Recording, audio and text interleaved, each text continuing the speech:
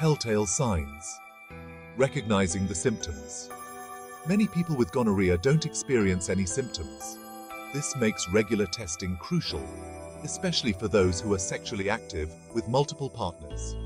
When symptoms do occur, they can vary between men and women.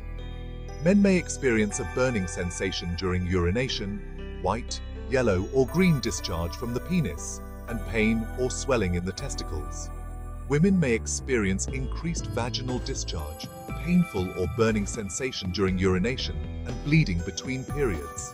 Both men and women can experience symptoms in other areas, such as anal itching or discharge, sore throat, and redness and discharge from the eyes.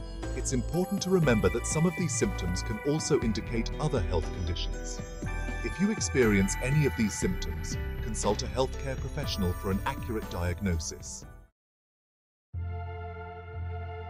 Beyond discomfort. Complications of untreated gonorrhea. Untreated gonorrhea can lead to serious health complications. In women, it can cause pelvic inflammatory disease, or PID. PID is an infection of the female reproductive organs. It can lead to chronic pelvic pain, infertility, and ectopic pregnancy. In men, untreated gonorrhea can cause epididymitis. This is a painful inflammation of the tube that carries sperm from the testicle.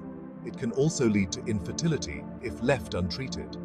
For both men and women, untreated gonorrhea can increase the risk of contracting HIV. This is because gonorrhea can cause sores and inflammation that make it easier for HIV to enter the body. Rarely, gonorrhea can spread to the bloodstream and infect other parts of the body. This can lead to a life-threatening condition called disseminated gonococcal infection, or DGI.